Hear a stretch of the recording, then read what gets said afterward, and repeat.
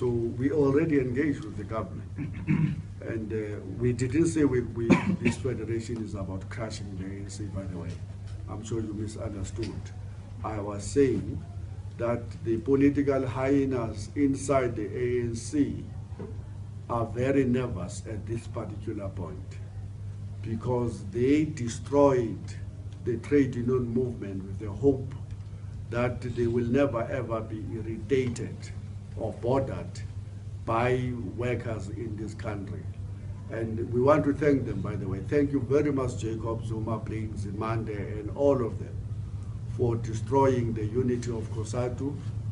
And thanks for dismissing NUMSA and loads and loads of other workers that they have fired.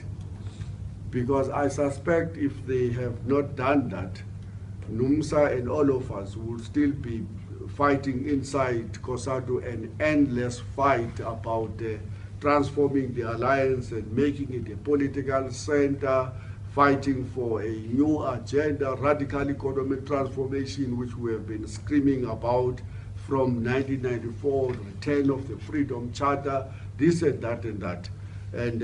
But once that would have been happening, the rates of unemployment, poverty, and inequalities would be deepening as they have been deepening whilst we were wasting our time trying to milk a bull inside COSATU.